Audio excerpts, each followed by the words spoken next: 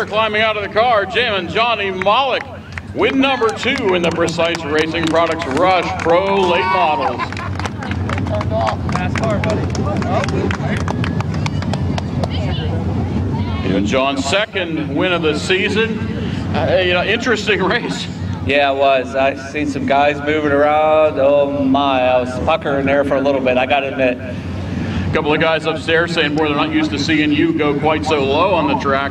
You were using every part of it tonight. Yeah, this Stance transmission car is just awesome. I gotta get me one. It's really good. Talk about some of the crew behind the Stance transmission cars that make this thing go. Yeah, I tell you what, Bobby, and I actually can't remember their names right now, but they're doing such a good job on this car. It's unreal.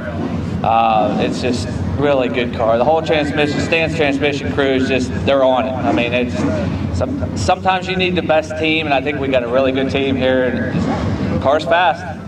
Sometimes a little bit of tight racing in that feature event, but once you got out front, you started to put a lot of space between you and the second place car.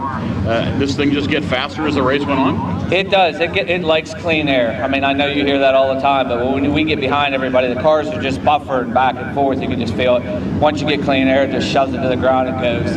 Besides stands, you want to read the side of the car, let us know about your sponsors? You know what, this Ingram motor, I tell you what, it's running good, it's running smooth, it's running cool, and folks down in RE Suspension doing a heck of a job in these shocks. Once again, John Mollick, your winner in the Policz Racing Products Rush Pro Late Models.